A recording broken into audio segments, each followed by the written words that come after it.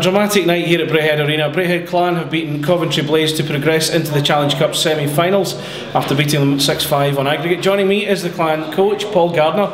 Paul, talk about dramatic. What was going through your mind those last 5 minutes? I don't know about the last 5, but the whole hockey game. We started off flat and ended up down 2-0, but just had confidence in my guys to keep working. And they're a tired group. They've played 4 games in 7 nights. But I don't know, I just sort of sensed something that we were starting to work real hard the last 7-8 minutes, and I was hoping we'd get a break, and we did. And some key guys came through for us, and pretty happy guy right now. Unbelievable scenes. I mean, Jake Galbraith scores that goal right at the end as well. Coventry were arguing that the goal was off the moon, and can you sympathise with them a wee bit, given how late the goal went?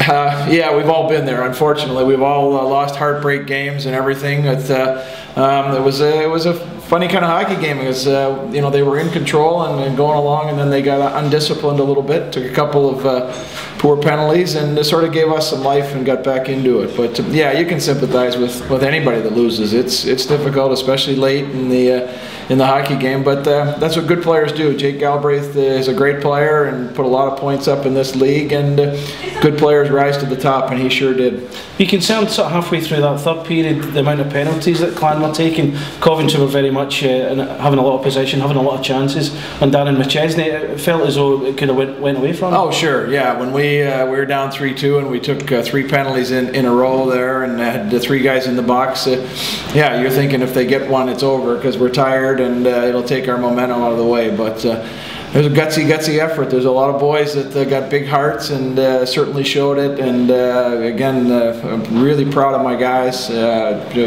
Just proud of the way they dig deep and win some hockey games. Bit of luck as well for the equalising goal. Nicoletti's shot, goalkeeper doesn't quite get a full hand to it. Yeah. It trickles over the line. Well, again, it comes from doing the things we talk about: is shooting pucks at the net and getting traffic in front. And if you get some traffic and make some things happen, goalies aren't going to see it clear and going to be able to catch it or block it the way they want to. And it's all things that we've talked about, and it's all things that are working for us. And that keeps your unbeaten record going as well since you arrived here. It's 5 games now.